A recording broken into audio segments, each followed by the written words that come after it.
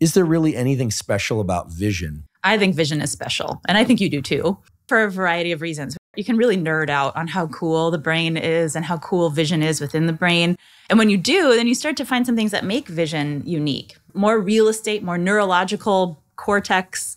Real estate is taken up by the visual sense than any other sense, more than taste, touch, smell. Vision gets more real estate, gets more neurological processing space than any other sense. Why is that? Well, because evolution has led us to prioritize that visual experience. There's some cool illusions where like maybe somebody's mouth is doing something different than what you're hearing. When people sort of create these like weird tricks that might go on YouTube and go viral, and people are trying to figure out, what did I hear? What did I see his mouth doing? And what comes up is that people prioritize what they see over what they're hearing when the two are incompatible or kind of like out of sync. Every time. Yeah, every time, right? If you had to bet on it, bet on what it is that you're looking at rather than what you're seeing. And why is that? Well, I guess a couple other things too, right? Like we can see super far. You can see like a flickering candle on a horizon if it was a totally clear sky. Several miles away, you can see the International Space Station floating up in the night sky, right? Like hundreds of miles away. Our eyes are amazing, and we prioritize what we see. And I think that's because we rarely get the experience of having our visual experience second guessed.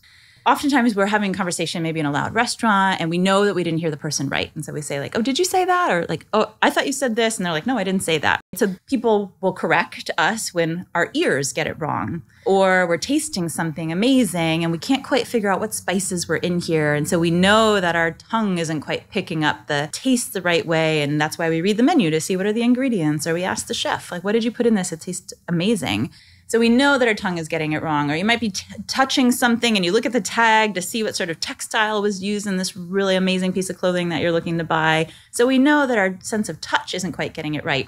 But rarely do we have that experience of having our eyes get updated, where we're looking at something. Oh, I think I'm looking at my mom. Oh, no, actually, it was actually my husband. Like, okay, like that never happens, right? That we have gotten vision as wrong as we might get any other thing that we're experiencing through any other sense. We trust our visual experience. We have sort of a naive realism that what we see reflects the world the way it actually is, because it's never really fully tested. We never get the input or the feedback that you've seen something wrong until a visual illusion pops up on social media, right? Like the dress example. And then like, chaos erupts. I thought the dress was blue. And I thought it was gold. I don't remember the options because I see it as blue. So... And it's like dividing up families and friendships because you've like seen something that the other person just literally cannot see. And that's why we love those examples when they pop up in social media when they do, is because it defies all of our previous expectations.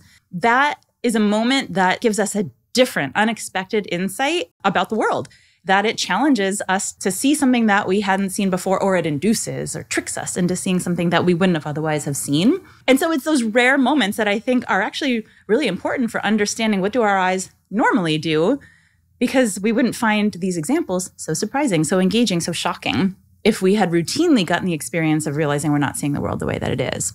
That is why I think vision is special, and why it can be thought of as a tool that we can add to our toolkit for how to better accomplish our goals.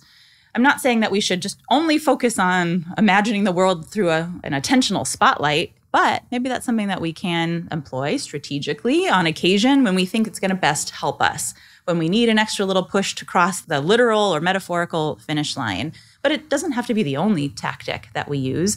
Just like it's not bad to use vision boards, but let's use something else also. It's not bad to talk to ourselves in encouraging ways, but let's try adding another tool to our tool belt in case that's not enough to get the job done. So I do think that there's great power in thinking about our visual experience alongside other tactics that we might use for meeting our goals.